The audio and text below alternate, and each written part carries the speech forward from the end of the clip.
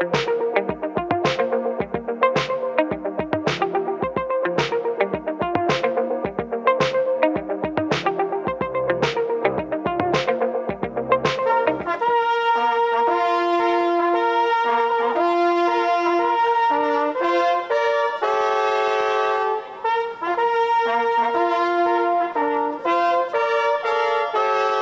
hebben bij ons hier de directeur van de Historische huizen.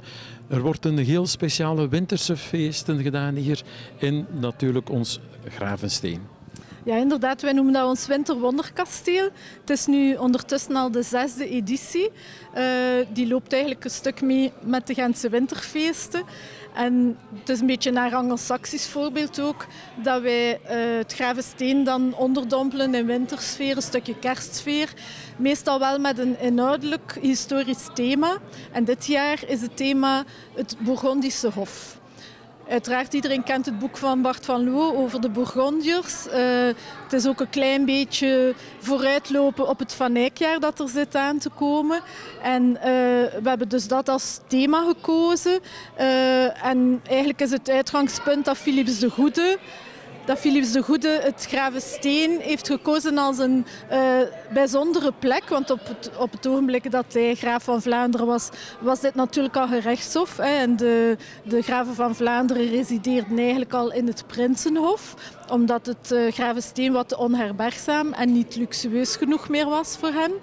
Maar wij nemen als uitgangspunt dat hij ervoor gekozen heeft om dit kasteel in al zijn ruwheid toch nog eens totaal om te vormen voor een feestelijke gelegenheid voor een kerstfeest. Wat mogen de mensen verwachten nu dat we dit komen bezoeken in die wintersfeer? Wat is er speciaal? We hebben zo een aantal scenografische ingrepen. Onder andere een soort Bourgondische feesttafel, maar op een heel bijzondere manier gepresenteerd, waardoor het lijkt alsof je naar een eindeloze gedekte feestelijke dis kijkt. Meneer de Schepen, we zijn hier bij een van de mooiste historische gebouwen die we hebben, die heel in een winterse sfeer wordt gedaan. Het worden drukke tijden voor jou. Absoluut, en ik kijk er met veel plezier naar uit. Dus vanavond is de opening geweest van Winterkasteel. Dus we keren hier vanavond letterlijk en figuurlijk naar de Bourgondische tijd terug. Naar de 15e eeuw, de sfeer van weleer, de festiviteiten die toen plaatsvonden. En dat is natuurlijk een mooi voorsmaakje voor het komende jaar, 2020, het Van Eyckjaar. U heeft daar juist een volledige rondgang gedaan. Wat vond u er specifiek dat er uitsprong? Ik moet eerlijk zeggen, de kindvriendelijkheid. Dat moet men echt komen doen. Overal is rekenschap gehouden met kinderen. Ik ben zelf papa van 2 kindjes, dus ik kom sowieso tijdens de kerstvakantie terug.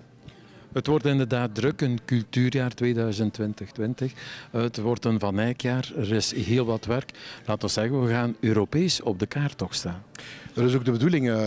Overal zie je nu ook de promotie in het buitenland voor het Van Eyckjaar. Binnenkort gaan zelf Brussels Airlines initiatieven nemen om dat ook rugbaarheid aan te geven. Dus onze stad, Gent, gaat wel degelijk cultureel op de wereldkaart staan, heel binnenkort. Maar dat is natuurlijk ook een beetje voorbode. Het is namelijk zo dat wij ook volop aan het investeren zijn. Want wij willen als bestuur ons kandidatuur stellen voor Europees culturele hoofdstad in 2030. Dus nu moeten we effectief zaaien om tegen 2030 te kunnen oogsten.